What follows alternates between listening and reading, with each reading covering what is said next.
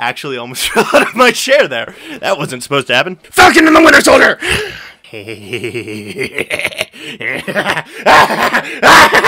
I am so excited to watch the rest of this show! If you are unaware, the first episode of the show came out today as I'm filming this, and hopefully I'm getting this to you, though it's probably gonna come out tomorrow, which is Saturday for you, the day after the episode came out. That's just because timing and editing and all that, and my cat wants to be in the video, apparently. Alright, so this video is going to be a little bit different from a lot of my critical reviews in the past. This is going to be more of my thought on the episode, which, yeah, that's fair. That's what a lot of them. I'm going to do a very, very minor spoiler thing at the very end. I'm going to timestamp when that ends for if you do not want spoilers for the Falcon and the Winter Soldier. I'm going to do my best to not give spoilers for the most part, until my spoiler thing at the end. I'm not going to give specifics. There are minor plot things that you kind of I have to go into to give my proper thoughts and review. Okay, jumping around. Brain, ADHD, turn off for a second, please. But for now, here we go. My review of episode 1 of Falcon and the Winter Soldier. This episode is so good and sets such a good mood for this freaking show. Holy crap. The episode starts off with Falcon running a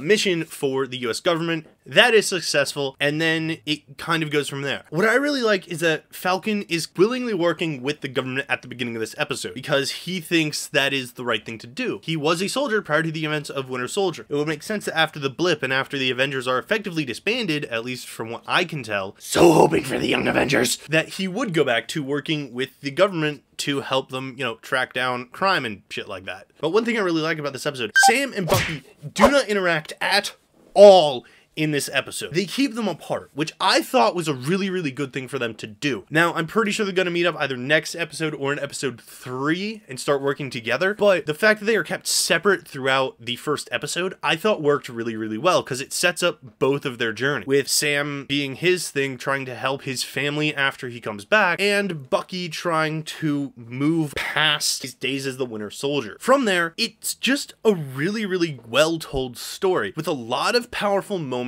in the episode, in my opinion. Bucky is clearly suffering from some form of PTSD from his time as the Winter Soldier. And Sam's story, because he's worked with the government for long enough, I'm really excited to see how they're going to deal with what Sam is going to have to go through. The show perfectly sets up a way to deal with both PTSD and racism, and if it's handled well, I am going to be so happy. There are very, very few things I did not like in this episode. I think the biggest thing I wasn't a massive fan of was we don't get to see Falcon with the shield, like, at all. At least yet we haven't seen that, and I cannot wait to see him actually using the freaking shield. In the comics, Sam getting past the mantle is one of my favorite moments, and I'm super excited to see him take up the mantle at some point in the show, because hell yes. Oh man, this show perfectly sets up the plot too, like the trajectory for all the characters. I'm really excited. There was some super soldier stuff happening in this episode. That was great to see. Overall, I am super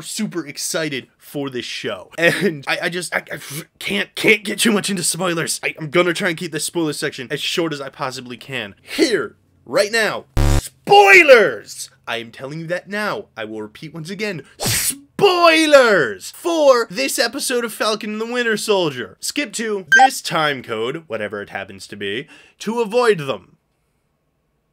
Have you avoided them, or are you still here?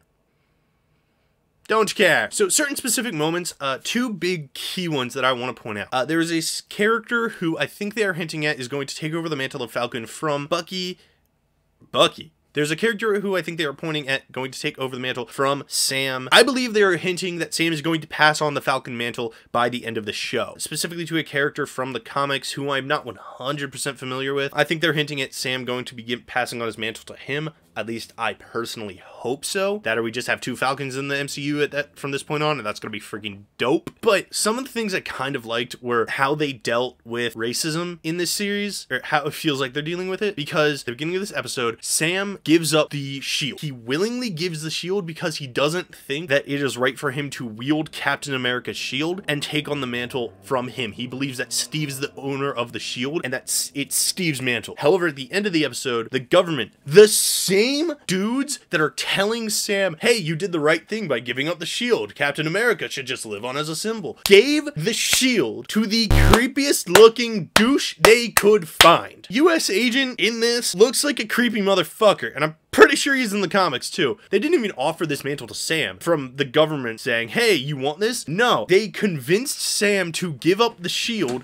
which had been rightfully given to him by Captain America, and then gave it to another white guy. I'm pretty sure it has to do with racism personally because it's an old white fuck, but I could be wrong. However, I kind of feel like that's where it is going to go. In the comics, I believe it is a racially motivated thing where they don't want Falcon to have the mantle because I'm pretty sure they tried to take the mantle from him in there as well. I'm not 100% sure. Again, I haven't read these in a minute and I don't know if I am wrong about that. Someone tell me in the comments down below. Another thing that I'm personally really excited for is that Bucky is clearly suffering from PTSD. He's having nightmares from what he did as the Winter Soldier, and he's clearly trying to get past that. And there was a scene in therapy that I thought was really nice, but there was this also nightmare flashback thing that he had where we see him kill some random innocent dude, and then later he's talking to this old Japanese guy and he finds out that his son died, and then Bucky later goes to his house and he sees a memorial to the guy's kid, and it turns out to be the dude that Bucky shot in the past, and it's really sad, and it's a really moment, and I just cannot wait to see where the show goes from here. Okay, spoilers over. But yes, the first episode of Falcon and the Winter Soldier is absolutely amazing in my opinion. I thought it was a really well done episode. I thoroughly enjoyed the crap out of it. It was a lot of fun to watch, and I'm really excited for where the show goes in the future. On my personal rating scale, I would say that Falcon and the Winter Soldier rolls an 18. Really high, really solid first episode. Not necessarily the best. I still have to see where this goes. Those are my thoughts and minor spoilers for Falcon and the Winter Soldier episode 1. I hope that you all enjoyed this video. I'm hoping to get back into the swing of making videos very soon. I've just had a bit of a mental block going on what I want to do. I've been working on other stuff, but I'm ready to get back into the swing of things. I'm ready to start making videos again. But anyway, that is, wow, all beside the point. But did you guys like Falcon and the Winter Soldier episode 1? Whatever your thoughts are, tell me in the comments down below. And if you guys want to follow me on any of my social medias, links to both my Twitter and Instagram are going to be in the description down below as always. But I hope that you guys have a fantastic fucking day, and as always, peace out, guys.